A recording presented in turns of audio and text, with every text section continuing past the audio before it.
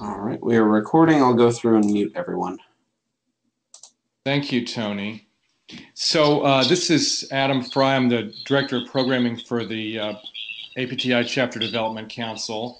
And I want to welcome you to this meeting and encourage you, if you have a question or an issue, to use the chat window to type it in, and I'll be watching that. And today we have as a presenter Stephanie Rogers. And I just want to say a little bit about her for those who maybe don't know her. She is a former board member of APTI and the president-elect of the Research Triangle, North Carolina chapter of APTI. She's got a special research interest in particularly the artisan temperament. So that's quite relevant to our subject of the missing sensation function in APTI. She has served as MBTI qualifying faculty. She's worked with Linda Barron's Temperament Research Institute, now called the Barron's Institute. She's been studying type for over 20 years. She's has a degree as a sociologist from the University of Southern California, and her preferences are ENFJ. So I've asked her to present to us a bit about this subject of the missing sensation function, and then we will be able to have some conversation and questions about it. Stephanie, go ahead. Okay. Welcome, everyone, and thanks for inviting me. I think your topic is important and relevant and one that's been around for a long time. Just as a bit of an overview, we need to address the fact that half of the 16 types are grossly underrepresented in APT. That's all of the sensing types. And when you really think about how many members we have and how underrepresented sensing types are within our chapters and the organization as a whole, it really does not bode well for us and what our mission is to really make type available to everyone if we can't even bring members in to represent all of the types. So that's the primary focus today. Within that context, there's a couple of things I want to talk about the underrepresentation, having to do with motivation and what motivates sensing types to attend and become members, and also what are some of the deterrents that we have, what are the turnoffs for sensing types. And then the implications for APT in general. What does it mean to be without sensing types as an organization? And how can we attract sensing types to our chapter meetings and keep them, which is equally as important. And then I'll finish off with some special notes about artisans in particular. As Adam mentioned, that is my particular focus area. And then I'll open it up for questions and answers. I also have, most of you should have received, there's a bit of a handout to go along with it. I put some things down.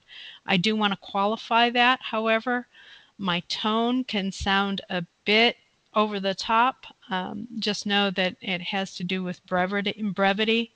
I am an ENFJ. I have dominant extroverted feeling, and it can come off as scolding and preachy when I'm in a rush. And even for this event, half an hour is not a lot of time, and I have a lot of material I want to cover, so I might not sound as warm and fuzzy as I would like to sound. So please excuse the tone and look for the nuggets of relevant information. And please use the handout with your chapters, share the information, feel free to do that.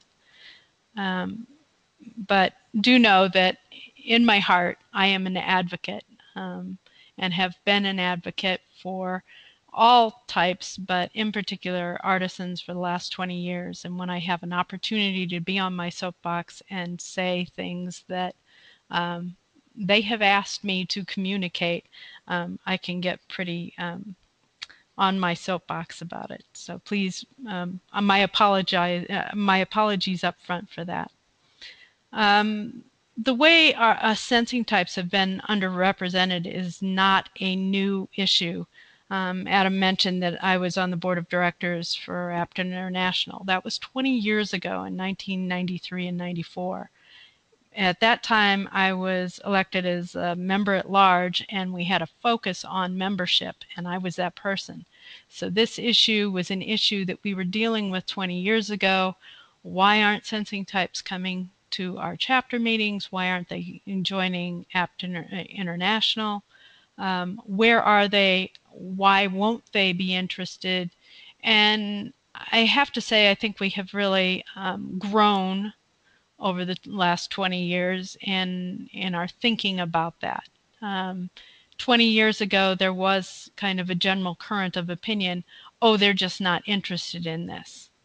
And I think we can pretty much dispel that notion. They are interested, but the way we organize ourselves as an organization and chapter meetings may not meet their needs specifically and may not hold their interest and attention in a way that we would like to hold it. This is not just about APT. I think it has to do with any membership organization. I want to be that and clear about that.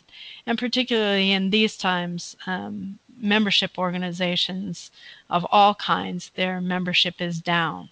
It's not the way people are accessing information these days. There's lots of other things that are vying for their attention. So in particular, I think sensing types find other resources to meet those needs rather than a membership organization. So if we want to attract them to a membership organization, there's extra things we have to be doing that is not our typical inclination as a predominantly intuitive organization. I'll speak more to those specific issues, but I did just want to comment that this has been a problem for a long time. It's not that we used to have a fair representation of all types and then it disappeared. This has always been a problem since the beginning of APT. Motivation, and that's really what we're talking about. We're talking about what would motivate any type, and for the purposes of this meeting, we're talking about sensing types. What would motivate them to join a membership organization, to participate at the chapter level and at the national level? And when we're talking about motivation, I really think that temperament best lends itself to that discussion. Motivation is easily identified through temperament. Just in case everyone is not totally on board with terms, I still use David Keirsey's terms, guardians for SJs and artisans for SPs. So guardians would be the types that have dominant introverted sensing or auxiliary introverted sensing. So that would be ESTJ, ESFJ, ISTJ, and ISFJ. And the SPs are the artisans, and they have extroverted sensing as their dominant function, ESTPs and ESFPs, or as their auxiliary function, the ISTPs and the ISFPs. So if we look at it from a motivation standpoint, the guardians are really motivated to participate in membership organizations whenever it serves their family or their profession, their community, and also role is very important. So if it enriches whatever role they have in one of those areas, that will make the difference. But they have lots of different organizations vying for their attention in all of those different roles. They have religious communities, fraternal communities, community organizations, all of those different roles in addition to whatever professional roles they might have to to spread their time over. And so they are very specific about making sure that whatever way in which they spend their time and their money, it is serving the greatest need, whether it's their personal need or whether it's on behalf of some other group that they're affiliated with. But if the organization doesn't, every time they show up, demonstrate benefit to that, they're not going to keep coming. I also think it's important to remember that if they don't keep coming, it doesn't mean that they've been turned off by type. They haven't necessarily lost interest in type. It just means that other priorities have come to the surface and they need to address those priorities. For instance, there's usually a huge change in the membership affiliations of Guardian once they have children. It's true of everyone, but the way in which they commit to those different organizations changes in very specific ways for Guardians. And so what may still be of an interest is no longer a priority on their list of membership affiliations. Artisans, or the SPs, are motivated to participate in membership organizations when it provides opportunities to meet their own agenda. Can't underemphasize agenda enough when we're talking about artisans. And it's their agenda of the moment. It's the thing that is the top interest for them at the moment. They want the opportunity to engage with other people who are sharing that interest. So they want to be able to see it. They want to be able to talk to people about it. They want to engage in it fully so that they can explore what it's about.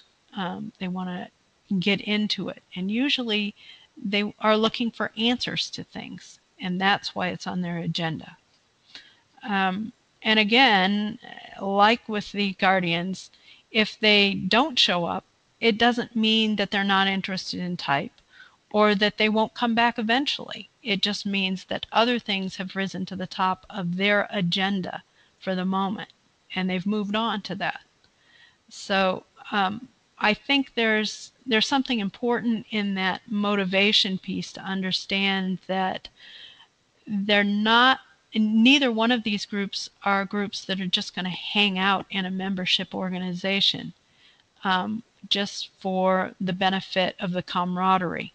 They're going to want something out of it. They expect results out of it. And if they don't see that on a meeting-to-meeting basis, it just moves further down on their priority list. There's some specific turnoffs that I've noticed for Guardians and Artisans for all sensing types. Over the years, people have talked to me about it, mentioned things.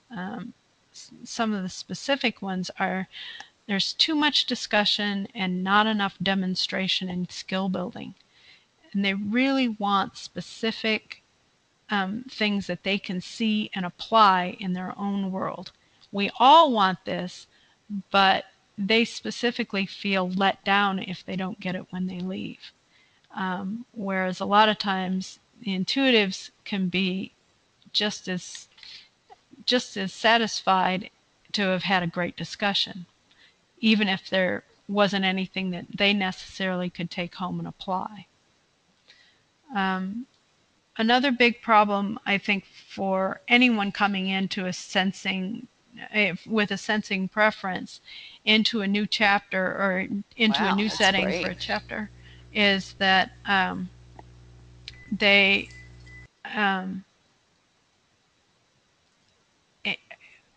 we are so thrilled as intuitives whenever someone of sensing preference walks in the room. Our over-enthusiasm at their presence can be a bit daunting. First of all, it puts a lot of responsibility on them. They feel like they have to perform and serve the role of the voice of all sensing types all over the world that are not necessarily represented in that meeting. That can be a real turnoff when they just wanted to come and learn and sit or observe or whatever, especially when they're new to a chapter. So our enthusiasm in having them present can often be a turnoff. And so finding ways to welcome them without being really overwhelming, I think, is an important activity for chapters to talk about and discuss. You know, how are we going to welcome people that we want to keep without scaring them away? Another complaint I have heard over the years is that there's real inherent bias towards intuitives at many of our meetings, our events. Not only just about the discussion, or if it goes off on a tangent of a discussion, but also the topics and the resources that are used. Our tools, many of our tools are not intriguing to sensing types. And there's bias in how we talk about sensing types. And it's pervasive in our organization, and because very often it's we them kind of situation, very much like this conversation today. It's what can we do to get them in our meetings, and it's an inherent problem within the organization that we've never really found a good way to discuss and be open about. And even though we want that input, the very way we go about getting that input is often has embedded bias in it. So I think paying attention to materials and even to the ways meetings are announced and promoted can make a big difference in making it feel welcoming to all types. And I'm not sure that we've done a good job of that over the years. I think having some good central resources for ways to do that would be a great idea. They also have a problem in terms of being misunderstood and experiencing negative stereotypes and bias in chapter meetings.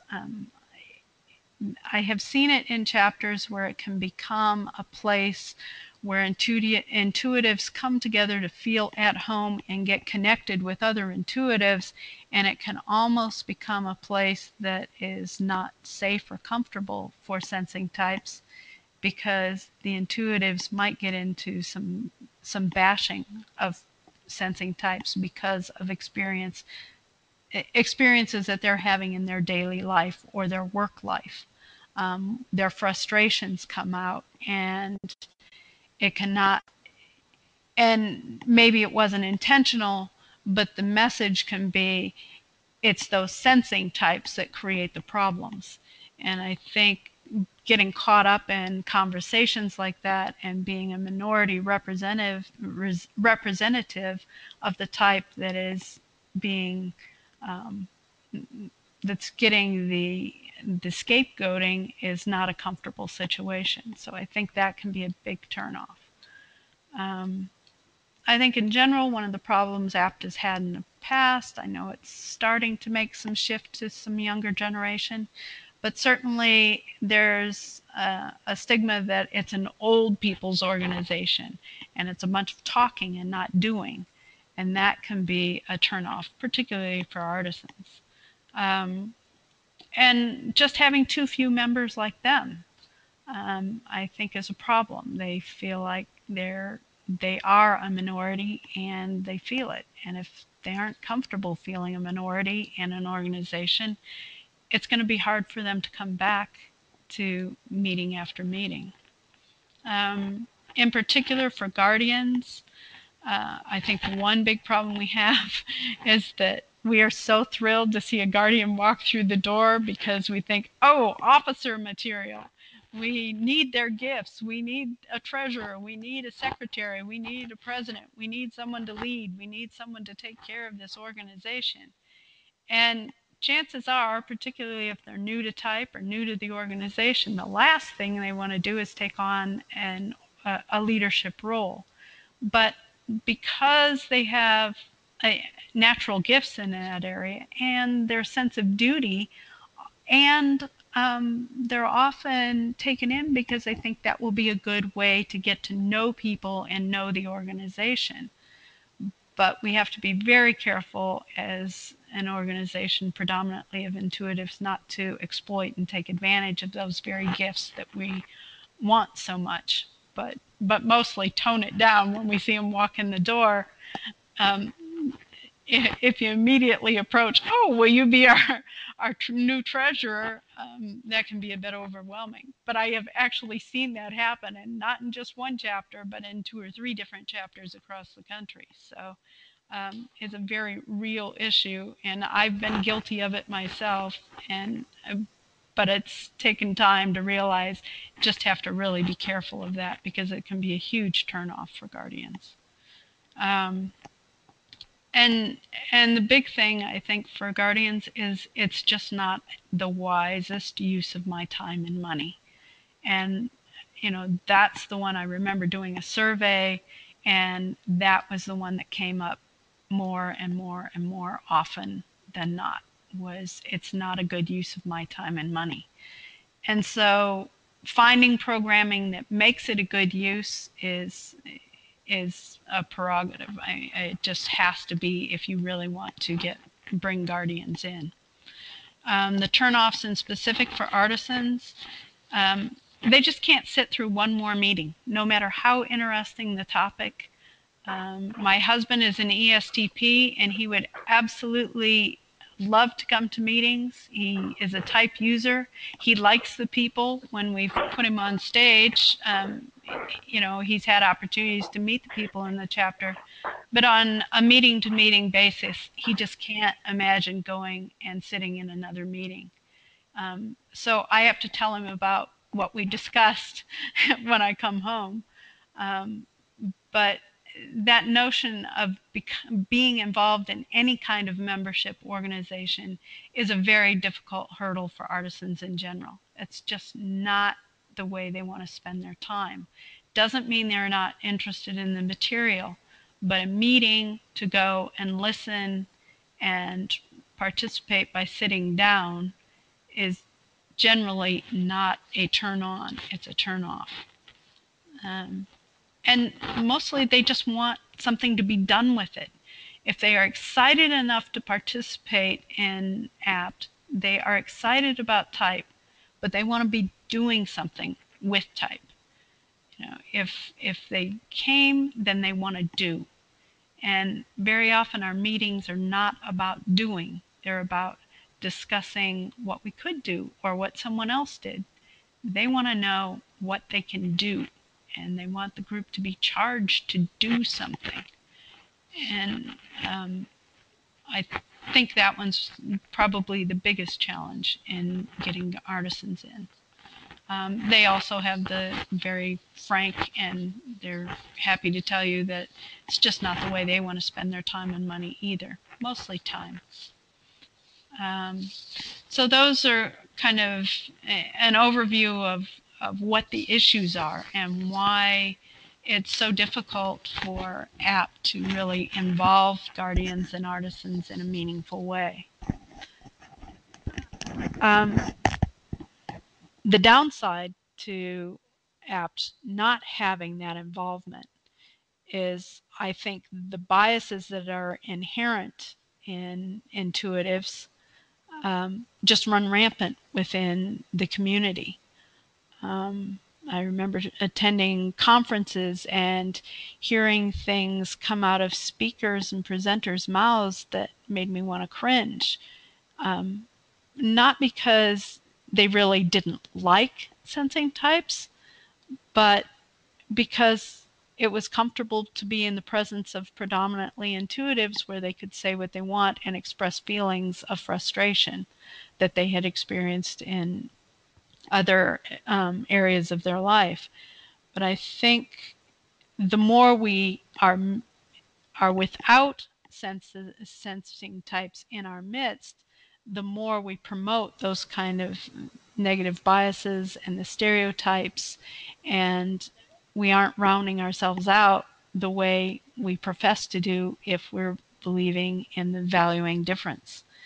And so I think that's the biggest downside to not having participation by sensing types. I think another problem is the type community has ideas and passion, but we're a little short on the people who are actually giving full attention to how do we communicate this wonderful information to the world. We need the dominant extroverted sensing and dominant introverted sensing. We need them to operationalize, to embed type and temperament into the social fabric of all communication and interaction. We need their skills to be able to promote it. When you think of all of the communication tools that are out there now, whether it be internet or any other method that people are using to communicate, we have done a very small job in comparison to some of these other avenues in getting the message across about communicating by valuing differences of type. Why in the past 20 years has this not become more commonplace? Why is it met with so much resistance when other forms of communication just seem to spread and spread and spread? I think it's because we have lots of passion and ideas, but we don't have implementers within our organization, within our groups that are expanding in those ways. And that's the downside to missing half of the types that we need to fully reach the potential of type and of our organization. I can't tell you how many artisans and guardians I've heard who have come to meetings who have said, "You guys are kind of wacky." And by that I mean it just seems off kilter or out of balance. And it is out of balance because not all types are represented. But it seems extreme when sensing types come in from the outside. We just seem very lofty and disorganized. Part of our problem is we burn out the intuitive organizers that run the meetings, that run chapters, that have been on the boards forever and continue to do it because they believe so much in type. But at the same time, it becomes a point of burnout and a point of they just can't maintain the level of organization and the level of logistics that's required year after year to maintain a strong chapter. And it exploits what few sensing members we do have. They are often on the board, on the chapter boards, running things, doing those detail-oriented specifics of logistics. And we can't afford to burn out the few that we have. We need more to help organize and run our organization.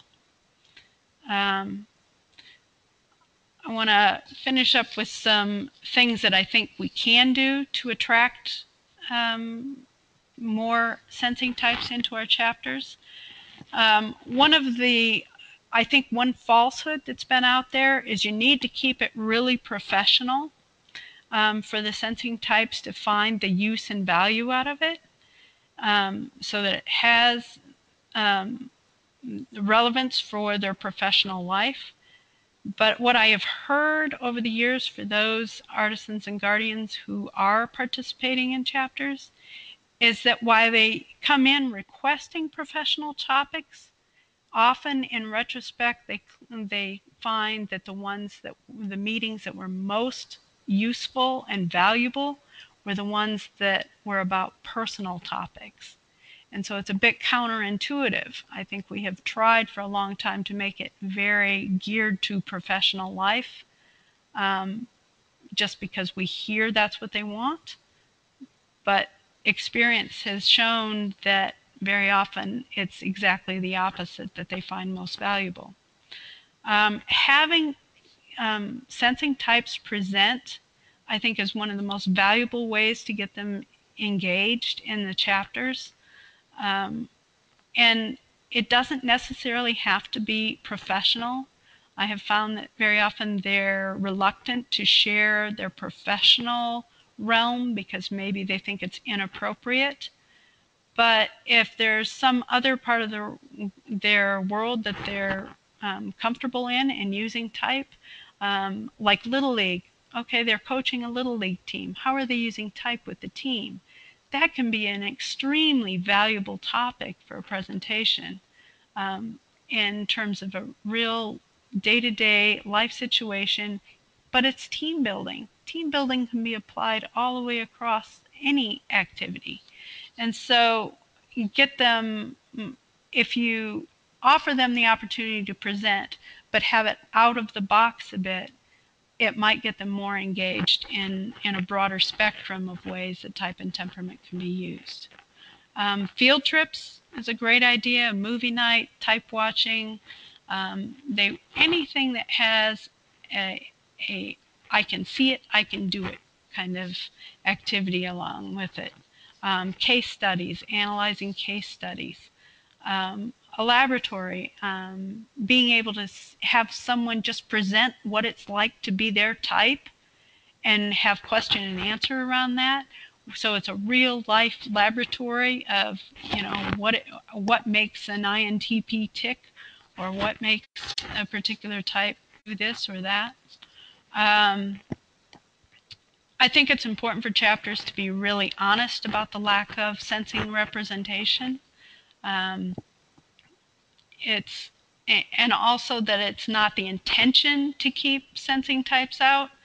But at the same time, we can, coincidentally, kind of myopically, becomes habit to have our programs more oriented toward intuitive programming. And so their suggestions need to be included, but it's about how you approach them into the chapter. And if they're new to type, be conscious and supportive of the fact that they're likely to have experienced a major personal or professional shift in their life. And so they might not really be ready to reveal that at the time, but just a consciousness of the fact that very often it takes a major shift for them to have it rise up on the list of their priorities and make it worthwhile for them to become part of a membership organization about type. There's something that got them there, and it can be a personal shift. I like to use the metaphor of physical exercise, about exercising your type skills in an environment of tools and experience and knowledge, and it keeps your type skills honed for use in the real world where you might be isolated in your knowledge.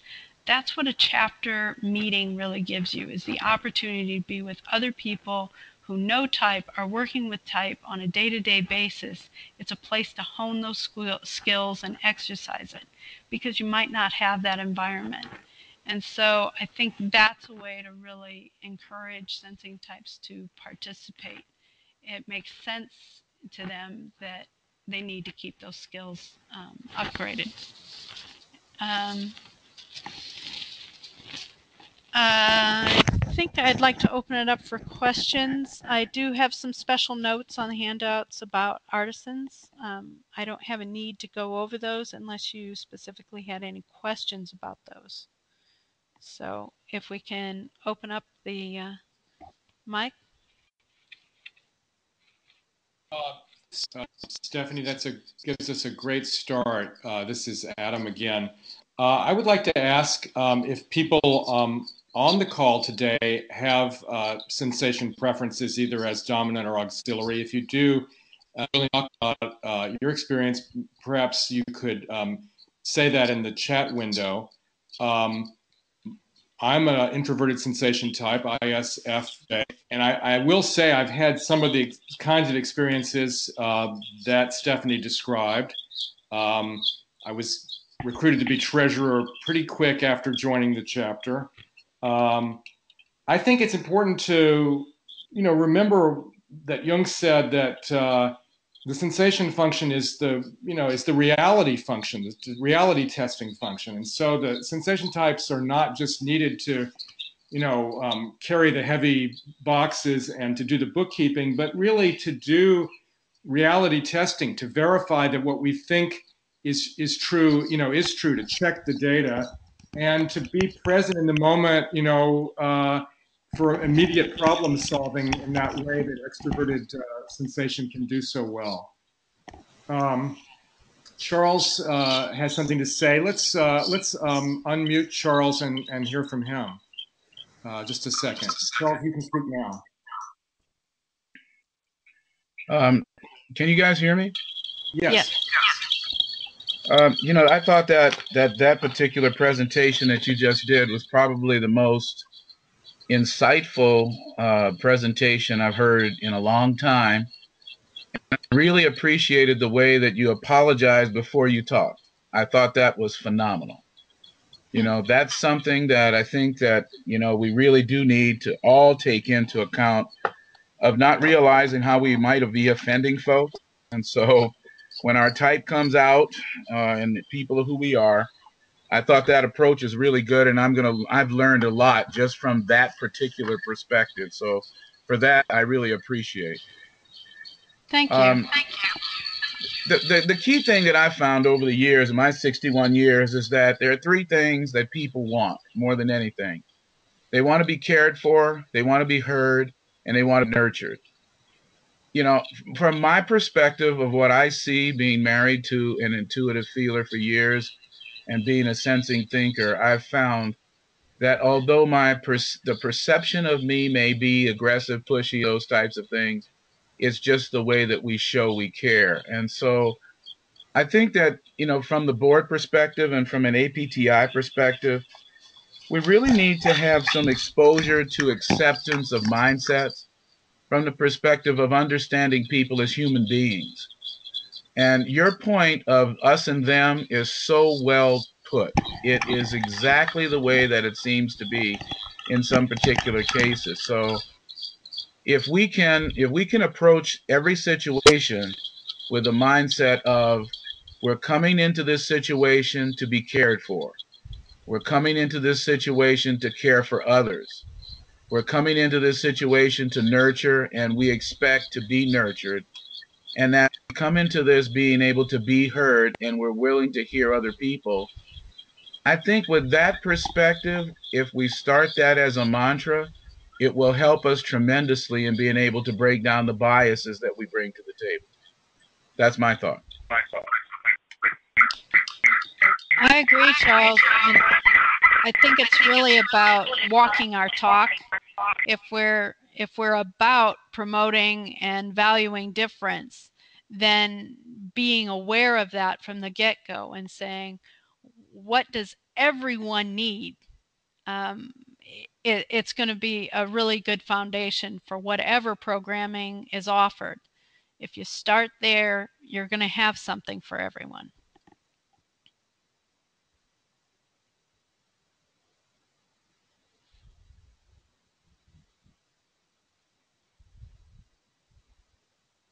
I'm wanting to ask if there are chapters represented that feel that they don't have a great shortage of sensation types. Maybe there are some chapters where the balance is different, and if that's the case, please say so in the chat window.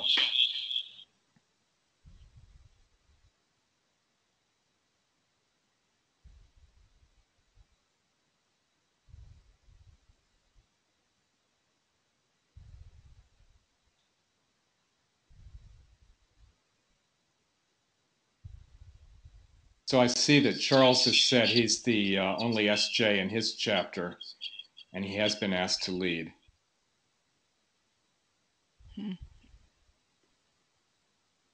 I also wonder if Mary Charles has a story. Let me unmute Mary Charles. Go ahead, Mary Charles. In 2000, the Research Triangle Park chapter here in North Carolina had the regional conference for the Southeast. And what we did was that after we thought about possible topics and things, we sent them out to everybody asking the censors to give us feedback on what worked and what didn't work in terms of topics and theme for the conference. And we incorporated that into the planning. And we also got a number of censors to be on the planning committee. And Otto Krager was our keynote speaker, and we had 20% censors at that conference. It was our biggest and best.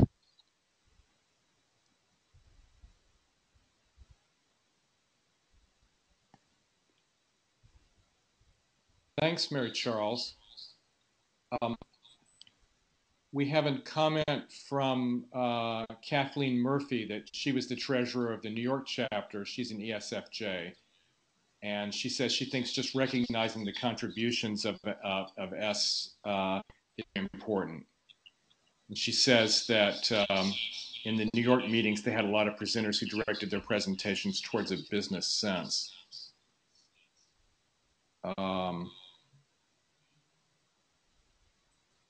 Okay.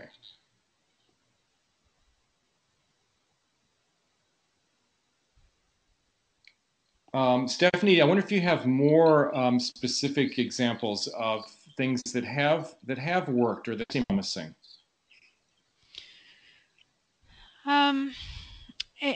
One thing that occurred to me that I have seen in several different chapters, and I mentioned several different chapters because I've been involved in 4 different chapters in the past 20 years, and I've also presented at many chapters. So I've had a lot of experience in different groups, but I'm always amazed at the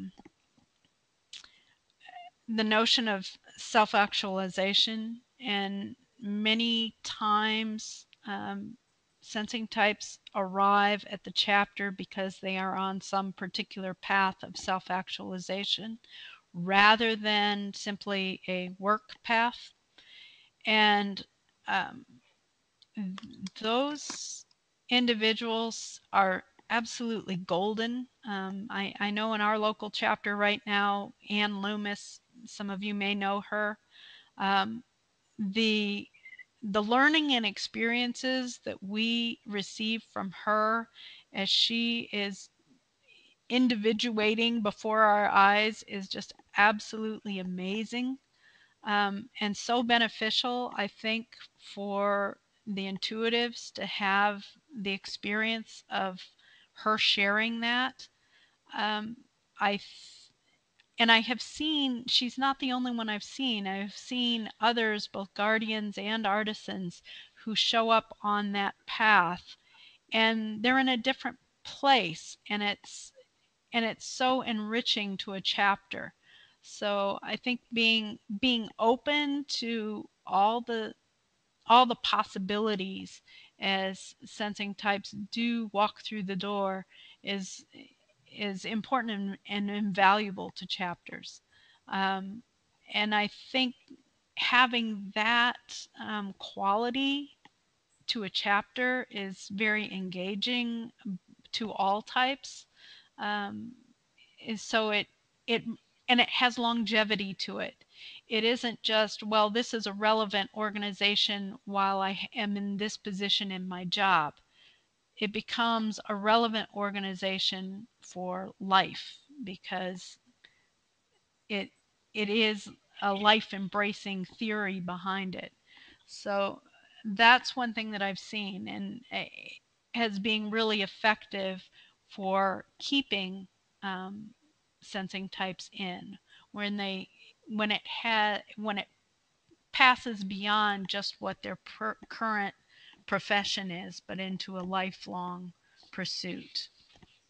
Other things, I think the most valuable way to get them involved is to have them present, and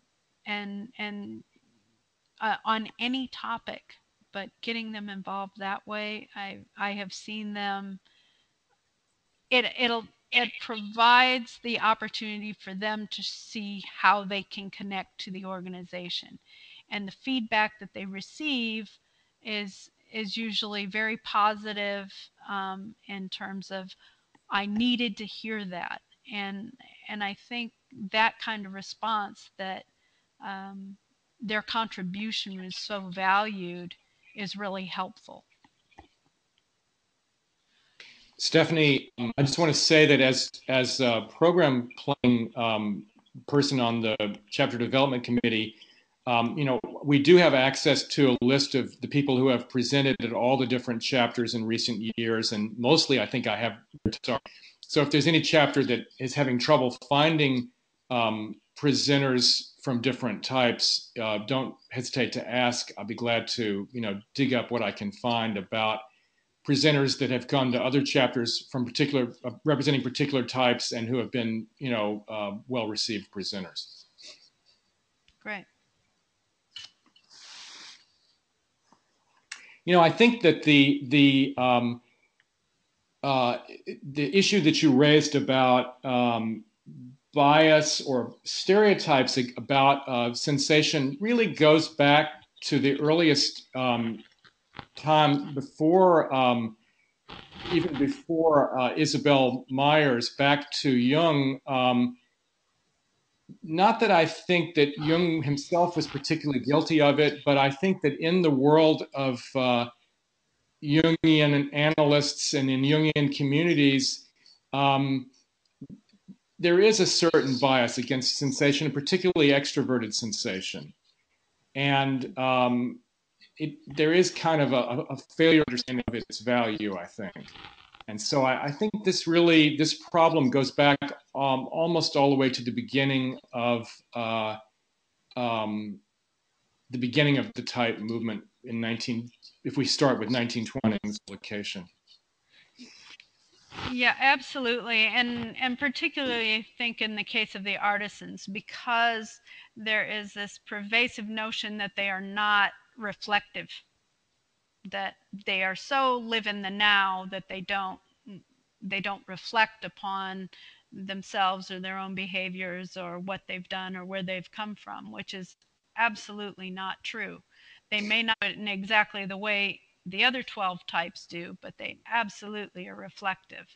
But I think that's part of the bias that has continued in the analytic realm, that has contributed right all the way through in the development of type and temperament. So I absolutely agree with you. I think it has been there. And I mean, for anybody who reads Jung, it's very heady and idea oriented, and often the conclusions are not final.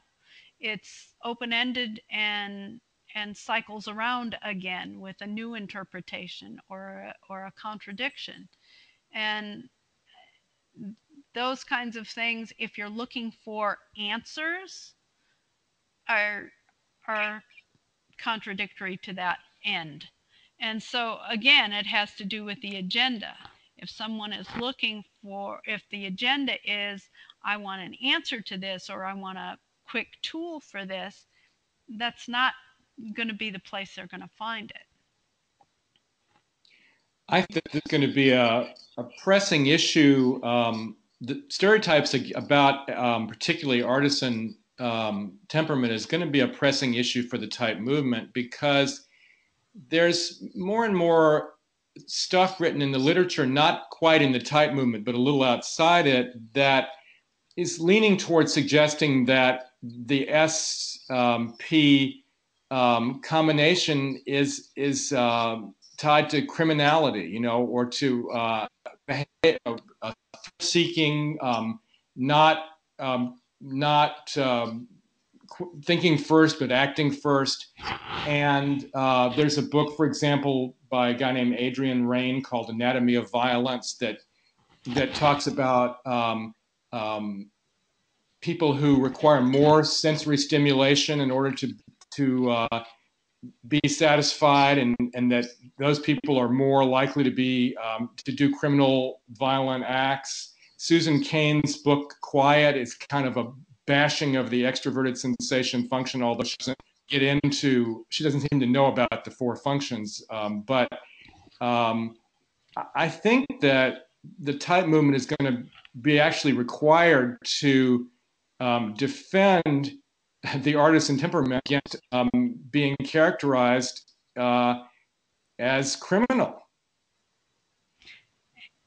Yes, I agree, Adam. I mean, I don't think this is new. I think this has been brewing for years and years and years. It's interestingly related to our chapter experience. Under my special notes in the handout, the very first thing I listed was pushback. Artisans cannot fully engage unless there is an opportunity and social acceptance of pushback. They must be able to counter a point of view, play devil's advocate, offer a personal experience as an example, or try something out in order to fully absorb whatever the content is in a meaningful way. Presentation without pushback is simply frustrating to artisans. So on a very small scale, what you're talking about is the freedom to act on impulses, which is the core psychic need of the artisan. They must act. They can't hold off. They can't hold back. They can't wait. In order to understand, they must engage. And when they are not allowed to engage, it is a dampening or a thwarting of that most core psychic need. And if you take that away, not just once, but cumulatively, over and over and over and over again, what it's going to turn into is a retaliation of some kind, either outward or inwardly toward themselves. And this is the basic concept of Keirsey's temperament theory. The whole piece of it was to understand that if the core psychic needs are not met, there is a very predictable pattern of how things are going to go bad in terms of that person surviving that experience of not having their core psychic needs met. And so for an artisan who needs to act on the impulses to engage in the outer world, if they're denied that opportunity, there's going to be frustration. Now, at a chapter level, you're probably not going to get somebody who's going to come in and be so angry at the chapter if they don't get to push back in a meeting that they're going to do something drastic. They're just going to leave instead. But on a societal level, when you're talking about someone who has been repressed over and over and over again in the way in which they experience the world, they are going to have violent responses. We can expect that. And to me, it's, as a sociologist, it's not about, yes, they have a proclivity towards violence. It's about, what are we doing as a society that's getting them so frustrated that they have now resorted to violence? And in our social institutions in America, we're doing a whole lot to repress and to not give opportunity for their core psychic need of freedom to act on impulses to occur naturally. We are asking them at 5 and 6 years old in school to sit and be quiet. That's an impossibility. So, I mean, all of our social institutions work against that need. And so you're right. This is a major. It's not going to become a major problem. It has been a major problem. And a major concern that I think the type community has neglected. And I think the types of books that you're talking about are going to force us to be a little more open about what the needs are. So you got my soapbox. There it is. Well, I think between the two of us, we've treated the chapter leader with a breath of extroverted feeling concern about these texts. I want to, before our time is almost up, and I do want to talk about next month. But first, I want to really thank Stephanie for a great presentation. I think you've given us all a lot to think about, and I really appreciate you taking the time to do this. Absolutely. Thanks for inviting me. Charles asked how we can contact you. Can you say that, Stephanie? Yes, I can. Actually, on the bottom of the handout, if you get that, my email and my phone number, but I'll repeat them now. It's Stephanie at Purpose Points, PurposePoints.com. And my phone number is 919-923-3092. Oh, I see it's missed. One of the nines is missing the handout. So say it again. Oh, I'm sorry. It's 923. 923-3092. Yes. All right. And Tony, can you give us the third page of the PowerPoint? That's right. So our next call is December 12. It'll be led by Jane. We'll be talking about the process of renewing the chapter's APTI membership and how to do that because that's the work of January. And I also want to invite all of you to give us your suggestions of future meeting topics that you would like us to cover. We're capable of coming up with topics on our own without input, but we really welcome your ideas about what you'd like to hear about in these calls. And that could be either the same or it could be more about the process of the calls themselves, how they're organized. So please feel free to make suggestions about that. We maybe have some time in December to take your suggestions in the call. And if anybody has any last questions, otherwise, I think we'll thank Stephanie and thank you all and look forward to meeting again next month. Great. Thank you.